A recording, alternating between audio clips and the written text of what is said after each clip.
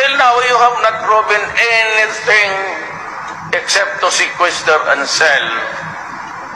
Hindi mo nga sigurado kung talagang kay Marcos ba yan. But I can tell you this, that we never spent government funds for our personal purposes. If we did, we replaced them immediately. I may have committed many sins in my life, but stealing money from the people and from the government is not one of them. Binasura ng Sandiganbayan 2nd Division ang mahigit 1 bilyong pisong ill-gotten wealth case. Binasura ng Sandiganbayan ang kaso ng gobyerno para mabawi ang 102 billion pesos na ill-gotten wealth o yamang ninakaw umano ng mga Marcos. The Sandiganbayan dismissed another Marcos forfeiture case in alleged ill-gotten. Binasura ng Sandiganbayan ang 102 billion peso forfeiture case laban sa mga Marcos at kanilang mga crony.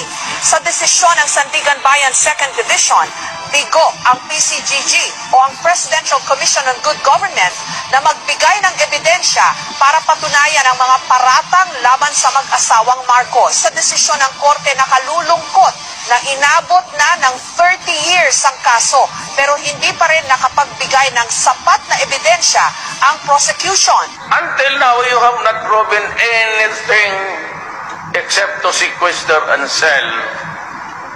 Hindi mo nga sigurado kung talagang kay Marcos ba yan.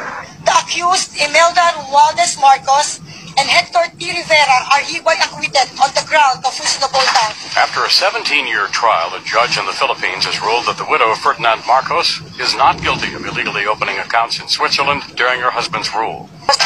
Dinismiss ng Sandiganbayan 2nd Division ng isa pang kaso ng mga Marcos, ang 1.052 billion peso civil case. Sa resolusyon noong September 25, 2019, sinabi ng Korte na bigo ang mga abogado ng gobyerno na patunayan sa pamamagitan ng mabigat na ebidensya na nagkamal ng nakaw na yaman ang mga akusado.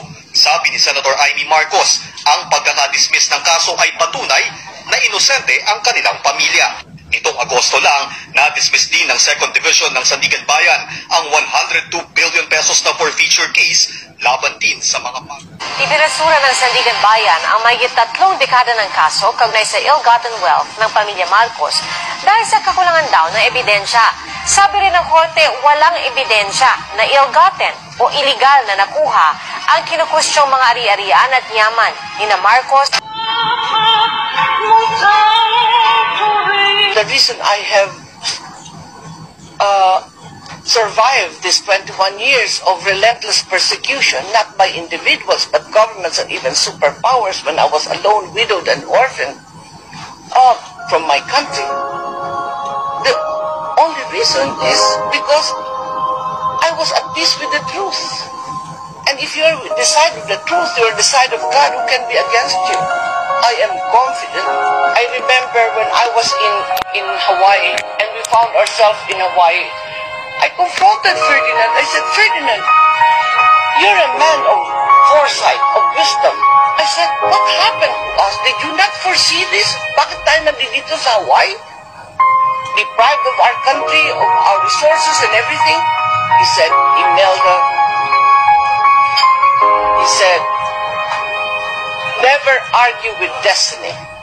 Just be on top of it. But I can tell you this, that we never spent government funds for our personal purposes. If we did, we replaced them immediately. I may have committed many sins in my life, but stealing money from the people